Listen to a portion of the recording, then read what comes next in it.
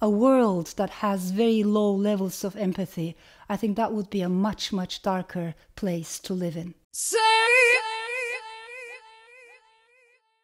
So the word I want to talk about today is a word that is very close to my heart, and it's a word that I think about a lot as a writer, as a storyteller, and that word is empathy.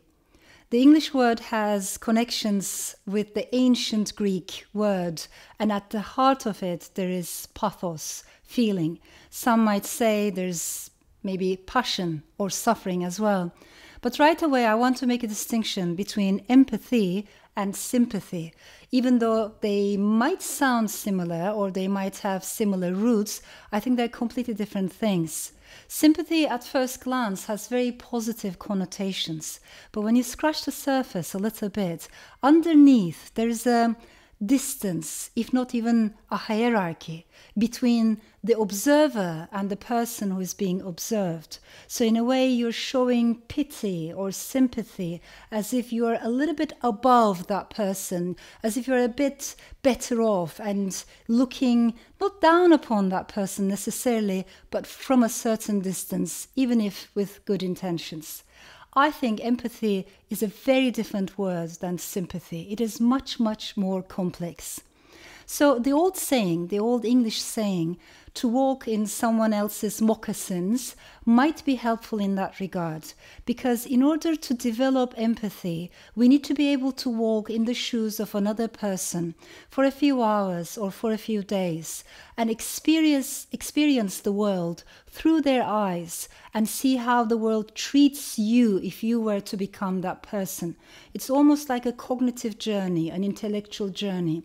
You might even say it's a spiritual journey, it's a humbling journey to become someone else and understand their sorrow, their joys, their story. This also has echoes with mystical philosophy. So, for instance, when you look at Buddhist teachings or old Sufi poems, there is that emphasis that there's no distance between you and I, or I and the other. And in fact, we're all interconnected. We're all connected in a much more egalitarian and circular way. And that's why I think connectivity lies at the heart of empathy, the notion that we're not that separate from each other as human beings. Another example I can share with you is by an English poet, and it's a poem that goes all the way back to 17th century. It has a history of at least 400 years, in which John Donne talks about how no man is an island entire of itself, and every man is a piece of the continent, a part of the main. Let's make it more gender egalitarian, and let's say no human being is an island entire of itself, and every human being is a piece of the continent, a part of the main. So I find that emphasis on connectivity very important, but still I think even that is not enough to understand what exactly empathy is. In order to add another layer, we have to take a closer look at the German definition, at the German concept of Einfühlung, and I'm sure I'm mispronouncing the word, but I still want to share it with you because I love its meaning. And it means, if you unpack the word, it means in feeling, or in other words, a feeling like a journey into someone else's existence, into the experience of the other. It is perhaps not a coincidence that the person, the German philosopher who developed this concept at the beginning of the 20th century, Theodor Lipps, he was very much interested in art and aesthetics. And the original usage of the concept was very much in relation to a work of art. As the observer, you journey into a work of art, and you enter into that zone. Later on, the philosopher also used it to mean putting yourself into someone else's position, but also entering their mindset. I think it's important to bear in mind that Theodor Lipps had an impact on Sigmund Freud, and especially on Freud's theory of the unconscious. But when I think about the concept more carefully, I realize the person who I think had a very bright approach to the concept of empathy, for me personally, was James Baldwin. the American author, public thinker, James Baldwin, he said, you know, there are moments when, and I'm paraphrasing, I'm not exactly quoting him, but he said, there are moments when you think your pain is unique, it's unprecedented, your suffering is unprecedented in the history of the world. But then you read books. And when you read books, you realize that the things that torment you most are actually also the things that connect you in a much deeper way to the rest of humankind.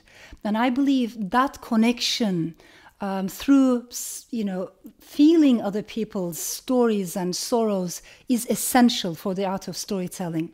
You might also say the poet Walt Whitman even took it a step further. He said, when I see a wounded person, let's say on the street, I do not ask that person how they feel, I become the wounded person.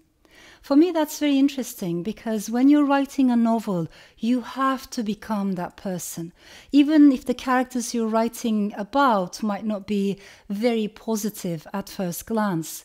But I don't think it's only writers that make those journeys of empathy. Readers also make those journeys. I have many readers in Turkey and in different countries who might come from more conservative backgrounds. And if you ask their opinions about minorities, for instance, about Armenians, Greeks, Jews, Alevis, Kurds, because these are the main minorities in Turkey, they might tell you lots of stereotypes and pejorative cliches, you know, because this is the only thing that they have heard in their home, in their neighborhood.